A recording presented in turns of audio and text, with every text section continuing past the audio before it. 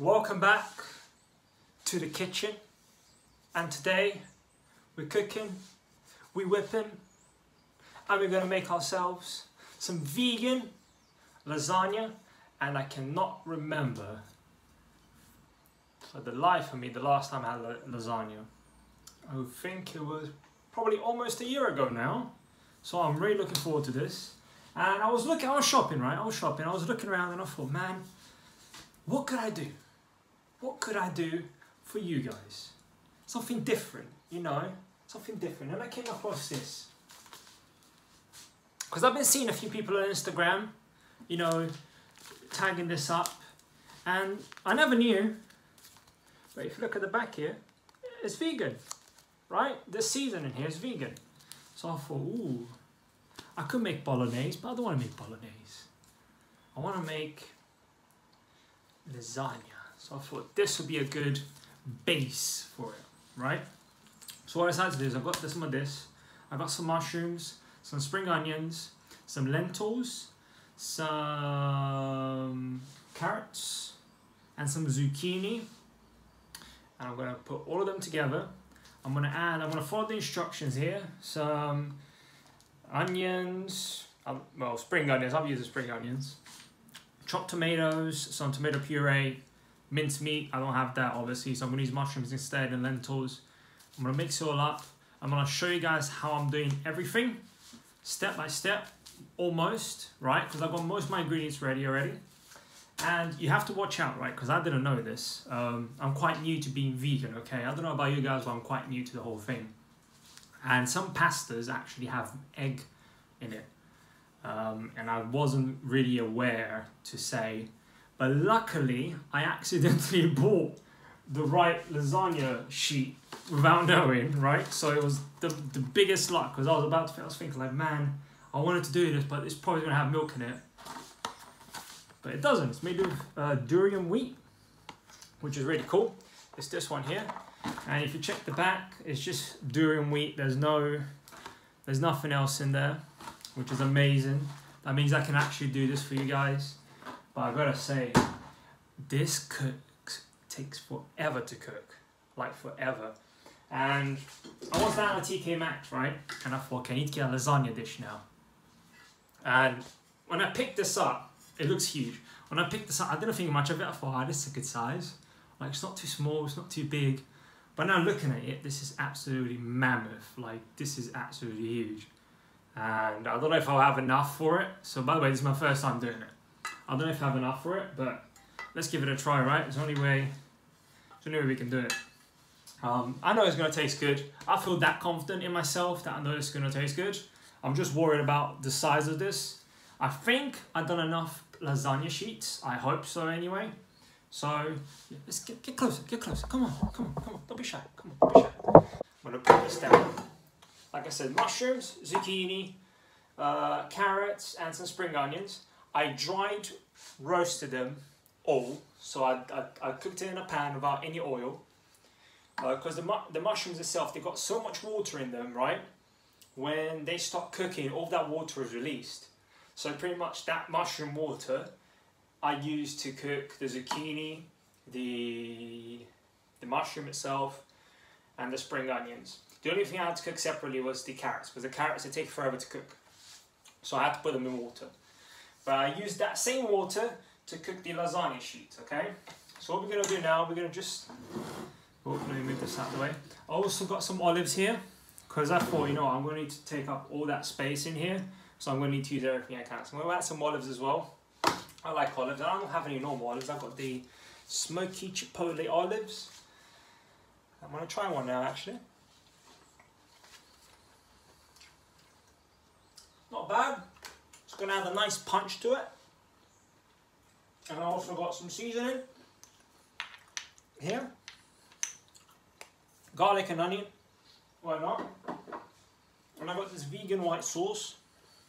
I'm perhaps going to do a review on this as well, because I never had it before, so all of this is new to me, right? So let's go. I'll leave that there. So what we're going to do now is we're going to follow the cooking instructions on here.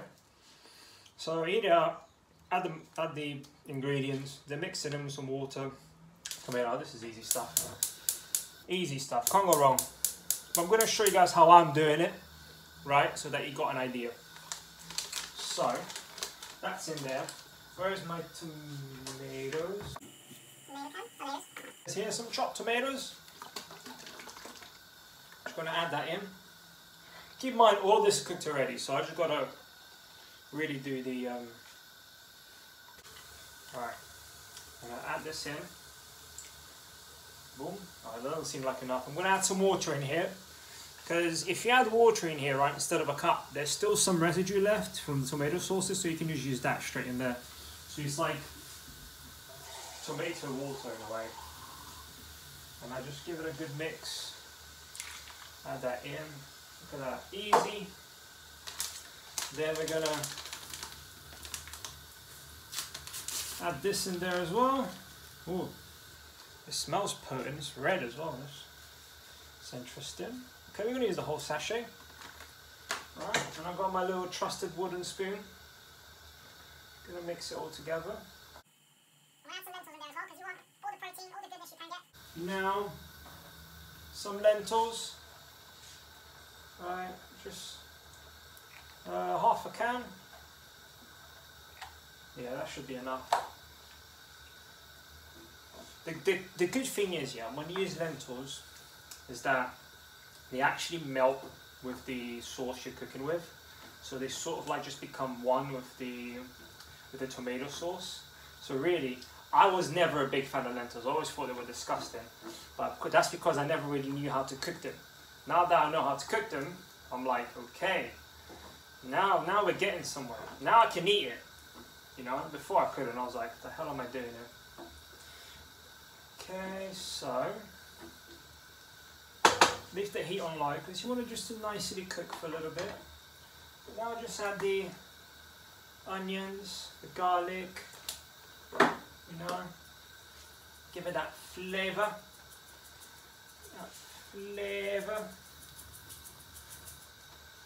Okay, there we are.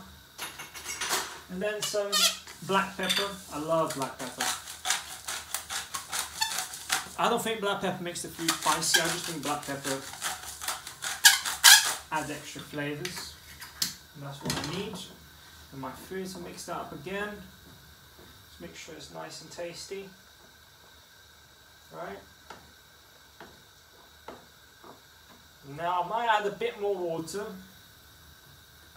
and some tomato puree, because it does say add tomato puree in there. So just excuse me for a second. I'm interrupting of you.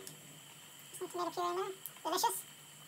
And then you put too much water in there, but really, you got to think all of this water is going to evaporate, right? It will, believe it or not. And what's going to happen? The only thing that's going to be left is tomato juice. So you might as well add the water in, let it all cook together. Oh, excuse me. Alright, we're good. We're good. Okay. Now, whilst that's cooking, I'm going to turn it down. I've got to show you guys something important, right? Because it's not the first time I cooked lasagna. I cooked lasagna before, but it was a meat lasagna.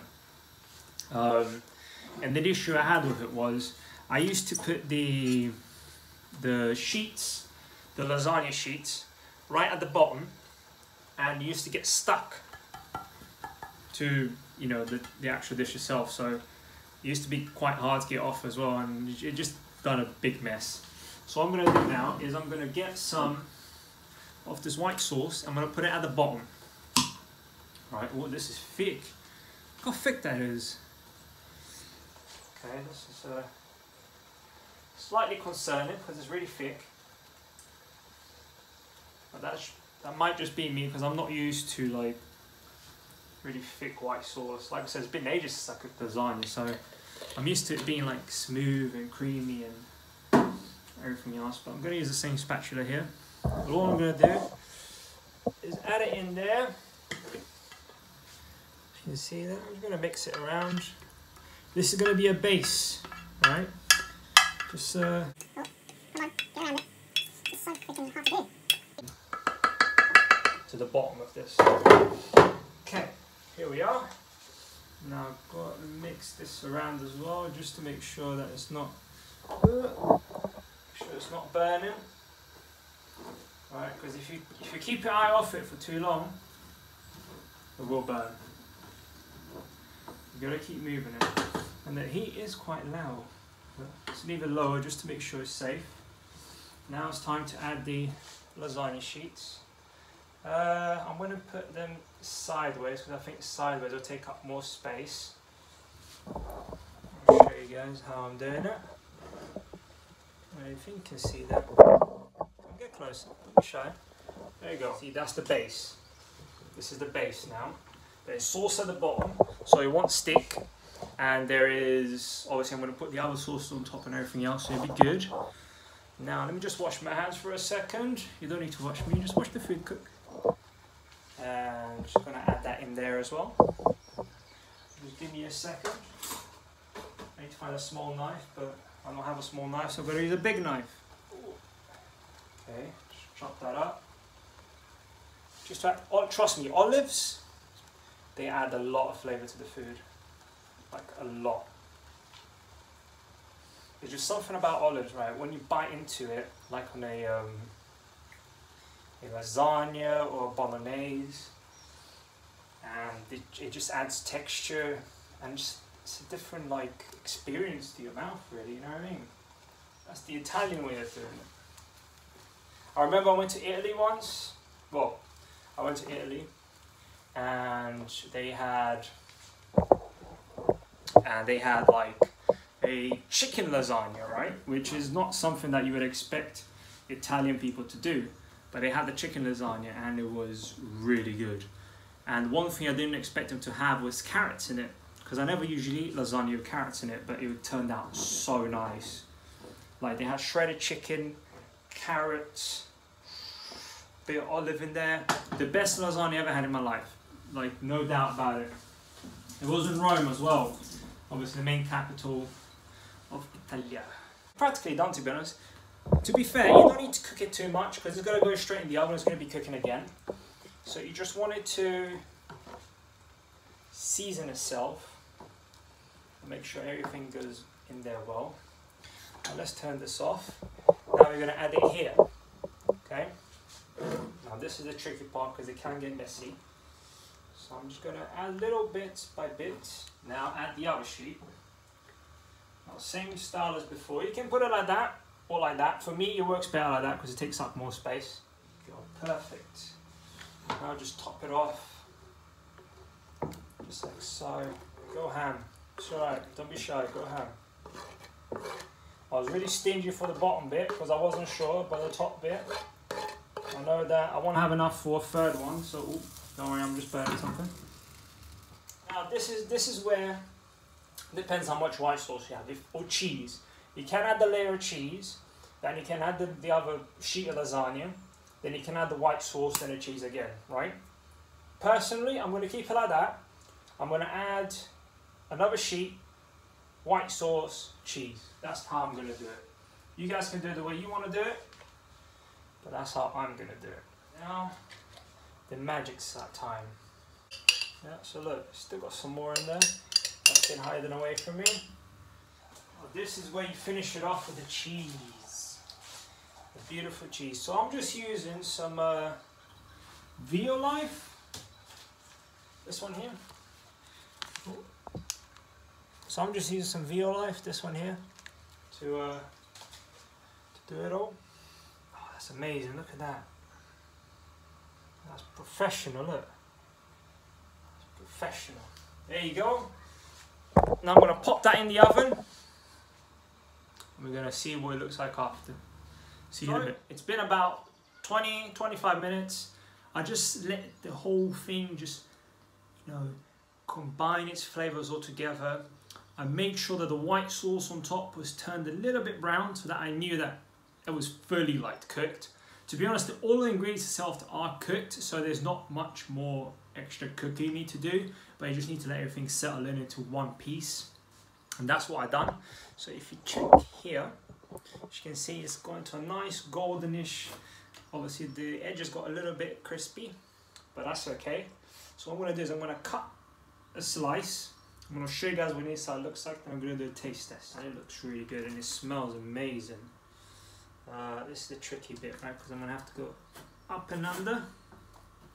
And I got my plate here. Ooh. Ooh, it's getting messy. But that's alright.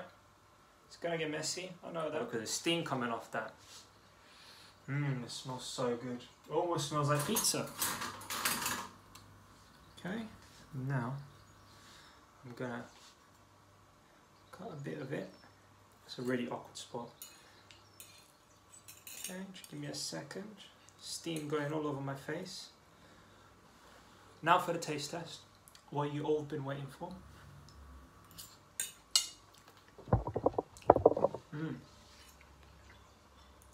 Ooh.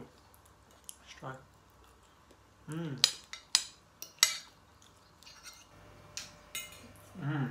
That's really nice. And I'm not just saying that because I cooked it. You know, it is actually really good.